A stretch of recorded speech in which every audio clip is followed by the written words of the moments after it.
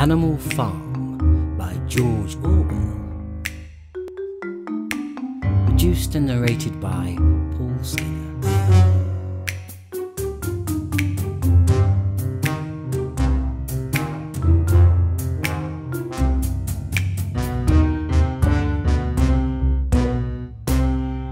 Chapter 1. Mr. Jones of the Manor Farm had locked the hen houses for the night, but was too drunk to remember to shut the pop holes. With the ring of light from his lantern dancing from side to side, he lurched across the yard, kicked off his boots at the back door, drew himself a last glass of beer from the barrel in the scullery, and made his way up to bed, where Mrs. Jones was already snoring.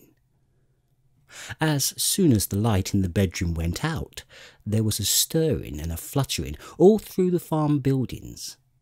Word had gone round during the day that old Major, the prize middle white boar, had had a strange dream on the previous night and wished to communicate it to the other animals. It had been agreed that they should all meet in the big barn as soon as Mr. Jones was safely out of the way. Old Major, so he was always called, though the name under which he had been exhibited was Willingdon Beauty, was so highly regarded on the farm that everyone was quite ready to lose an hour's sleep in order to hear what he had to say. At the end of the big barn, on a sort of raised platform, Major was already ensconced on his bed of straw, under a lantern which hung from a beam. He was 12 years old and had lately grown rather stout, but he was still a majestic-looking pig, with a wise and benevolent appearance, in spite of the fact that his tushes had never been cut. Before long, the other animals began to arrive and make themselves comfortable after their different fashions. First came the 3 dogs, Bluebell, Jessie and Pincher, and then the pigs, who settled down in the straw immediately in front of the platform. The hens perched themselves on the window sills, the pigeons fluttered up to the rafters, the sheep and cows lay behind the pigs and began to chew the cud. The 2 cart horses, Boxer and Clover, came in together, walking very slowly and setting down their vast hooves with great care, lest there should be some small animal concealed in the straw. Clover was a stout motherly mare, approaching middle life, who had never quite got her figure back after her 4th foal. Boxer was an enormous beast, nearly 18 hands high and as strong as any 2 ordinary horses put together. A white stripe down his nose gave him a somewhat stupid appearance, and in fact he was not of first-rate intelligence, but he was universally respected for his steadiness of character and tremendous powers of work. After the horses came Muriel, the white goat, and Benjamin the donkey. Benjamin was the oldest animal on the farm and the worst-tempered. He seldom talked, and when he did, it was usually to make some cynical remark. For instance, he would say that God had given him a tail to keep the flies of, but that he would sooner have no tail and no flies. Alone among the animals on the farm, he never laughed. If asked why, he would say that he saw nothing to laugh at. Nevertheless, without openly admitting it, he was devoted to Boxer. The 2 of them usually spent their Saturdays together in the small paddock beyond the orchard, grazing side by side and never speaking.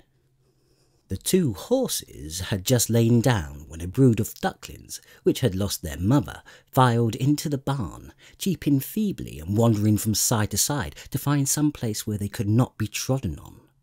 Clover made a sort of wall round them with her great foreleg, and the ducklings nestled down inside it and promptly fell asleep. At the last moment, Molly, the foolish pretty white mare who drew Mr. Jones's trap, came mincing daintily in, chewing at a lump of sugar. She took a place near the front and began flirting with her white mane, hoping to draw attention to the red ribbons it was plaited with. Last of all came the cat, who looked round, as usual, for the warmest place, and finally squeezed herself in between Boxer and Clover. There she purred contentedly throughout Major's speech, without listening to a word of what he was saying. All the animals were now present, except Moses, the tame raven, who slept on a perch behind the back door. When Major saw they had all made themselves comfortable and were waiting attentively, he cleared his throat and began. Comrades, you have heard already about the strange dream that I had last night. But I will come to the dream later. I have something else to say first. I do not think, comrades, that I shall be with you for many months longer, and before I die, I feel it my duty to pass on to you such wisdom as I have acquired. I have had a long life. I have had much time for thought as I lay alone in my stall, and I think I may say that I understand the nature of life on this earth as well as any animal now living. It is about this that I wish to speak to you. Now, comrades, what is the nature of this life of ours? Let us face it, our lives are miserable, laborious and short. We are born, we are given just so much food as will keep the breath in our bodies, and those of us who are capable of it are forced to work to the last atom of our strength. And the very instant that our usefulness has come to an end, we are slaughtered with hideous cruelty. No animal in England knows the meaning of happiness or leisure after he is a year old. No animal in England is free. The life of an animal is misery and slavery. That is the plain truth. But is this simply part of the order of nature? Is it because this land of ours is so poor that it cannot afford a decent life to those who dwell upon it? No, comrades, 1,000 times no. The soil of England is fertile, its climate is good, it is capable of affording food in abundance to an enormously greater number of animals than now inhabit it. This single farm of ours would support 12 horses, 20 cows, hundreds of sheep, and all of them living in a comfort and a dignity that are now almost beyond our imagining. Why then do we continue in this miserable condition? Because nearly the whole of the produce of our labour is stolen from us by human beings. There, comrades, is the answer to all our problems. It is summed up in a single word: man. Man is the only real enemy we have. Remove man from the scene, and the root cause of hunger and overwork is abolished forever. Man is the only creature that consumes without producing. He does not give milk, he does not lay eggs, he is too weak to pull the plough, he cannot run fast enough to catch rabbits, yet he is lord of all the animals. He sets them to work, he gives back to them the bare minimum that will prevent them from starving, and the rest he keeps for himself. Our labour tills the soil, our dung fertilizes it, and yet there is not one of us that owns more than his bare skin. You cows that I see before me, how many thousands of gallons of milk have you given during this last year? And what has happened to that milk which should have been breeding up sturdy calves?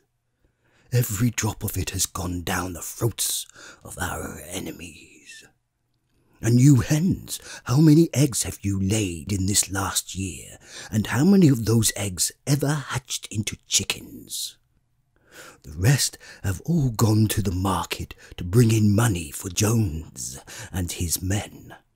And you, Clover, where are those 4 fowls you bore, who should have been the support and pleasure of your old age?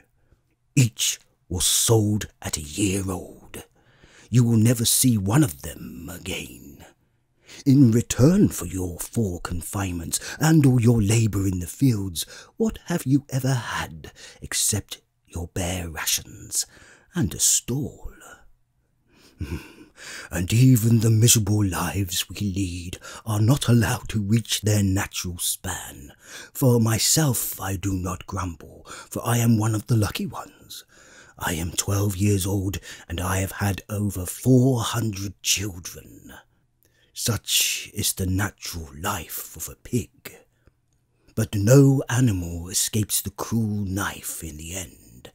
You young porkers who are sitting in front of me, every one of you will scream your lives out at the block within a year. To that horror we must all come, cows, pigs, hens, sheep, everyone. Even the horses and the dogs have no better fate. You, boxer, the very day that those great muscles of yours lose their power, Jones will sell you to the knacker, who will cut your throat and boil you down for foxhounds. As for the dogs, when they grow old and toothless, Jones ties a brick round their necks and drowns them in the nearest pond. Is it not crystal clear then, comrades, that all the evils of this life of ours spring from the tyranny of human beings? Only get rid of man, and the produce of our labour would be our own. Almost overnight we would become rich and free. What then must we do? Why, work night and day, body and soul, for the overthrow of the human race. That is my message to you, comrades. Rebellion. I do not know when that rebellion will come. It might be in a week or in 100 years. But I know as surely as I see this straw beneath my feet that sooner or later justice will be done. Fix your eyes on that, comrades, throughout the short remainder of your lives, and above all, pass on this message of mine to those who come after you, so that the future generations shall carry on the struggle until it is victorious. And remember, comrades, your rebellion must never falter. No argument must lead you astray. Never listen when they tell you that man and the animals have a common interest, that the prosperity of one is the prosperity of the others. It is all lies. Man serves the interests of no creature except himself. And among us animals let there be a perfect unity, perfect comradeship in the struggle. All men are enemies, all animals are comrades. At that moment there was a tremendous uproar. While Major was speaking, 4 large rats had crept out of their holes and was sitting on their hind quarters, listening to him. The dogs had suddenly caught sight of them, and it was only by a swift dash for their holes that the rats saved their lives. Major raised his trotter for silence. Comrades, he said, here is a point that must be settled. The wild creatures, such as rats and rabbits, are they our friends or our enemies? Let us put it to the vote. I propose this question to the meeting. Are rats comrades? The vote was taken at once, and it was agreed by the overwhelming majority that rats were comrades. There were only 4 dissentients, the 3 dogs and the cat, who was afterwards discovered to have voted on both sides. Major continued. I have a little more to say. I merely repeat, remember always your duty of enmity towards man and all his ways. Whatever goes upon 2 legs is an enemy. Whatever goes upon 4 legs or has wings is a friend. And remember also that in fighting against man, we must not come to resemble him. Even when you have conquered him, do not adopt his vices. No animal must ever live in a house, or sleep in a bed, or wear clothes, or drink alcohol, or smoke tobacco, or touch money, or engaged in trade. All the habits of man are evil. And above all, no animal must ever tyrannize over his own kind, weak or strong, clever or simple. We are all brothers. No animal must ever kill any other animal. All animals are equal. And now, comrades, I will tell you about my dream of last night. I cannot describe that dream to you. It was a dream of the earth as it will be when man has vanished. But it reminded me of something I had long forgotten. Many years ago, when I was a little pig, my mother and the other sows used to sing an old song of which they knew only the tune and the first 3 words. I had known that tune in my infancy, but it had long since passed out of my mind. Last night, however, it came back to me in my dream. And what is more, the words of the song also came backwards. I am certain which was sung by the animals of long ago and have been lost to memory for generations. But I will sing that song now, comrades. I am old and my voice is hoarse, and when I have taught you the tune, you can sing it better for yourselves. It is called Beasts of England. Old Major cleared his throat and began to sing. As he had said, his voice was hoarse, but he sang well enough, and it was a stirring tune. Something between Clementine and La Cucaracha. The words ran, Beasts of England, beasts of Ireland, beasts of every land and clime, hearken to my joyful tidings of the golden future time.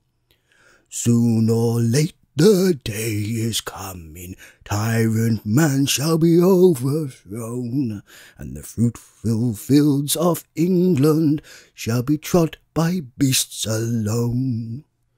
Rings shall vanish from our noses, and the harness from our back. Bit and spur shall rust forever, cruel whips no more shall crack. Riches more than mind can picture, wheat and barley, oats and hay, clover, beans and mangel wurzels shall be ours upon that day. Bright will shine the fields of England, purer shall its waters be, sweeter yet shall blow its breezes on the day that sets us free. For that day we all must labour, though we die before it break. Cows and horses, geese and turkeys, all must toil for freedom's sake. Beasts of England, beasts of Ireland, beasts of every land and clime, hearken well and spread my tidings of the golden future time. The singing of this song threw the animals into the wildest excitement. Almost before Major had reached the end, they had begun singing it for themselves. Even the stupidest of them had already picked up the tune and a few of the words. And as for the clever ones, such as the pigs and dogs, they had the entire song by heart within a few minutes. And then, after a few preliminary tries, the whole farm burst out into Beasts of England in tremendous unison. The cows lowed it, the dogs whined it, the sheep bleated it, and the horses whinnied it. The ducks quacked it. They were so delighted with the song that they sang it right through 5 times in succession, and might have continued singing it all night if they had not been interrupted. Unfortunately, the uproar awoke Mr. Jones, who sprang out of bed, making sure that there was a fox in the yard. He seized the gun, which always stood in a corner of his bedroom, and let fly a charge of number 6 shot into the darkness. The pellets buried themselves in the wall of the barn, and the meeting broke up hurriedly. Everyone fled to his own sleeping place. The birds jumped on their perches, the animals settled down in the straw, and the whole farm was asleep in a moment.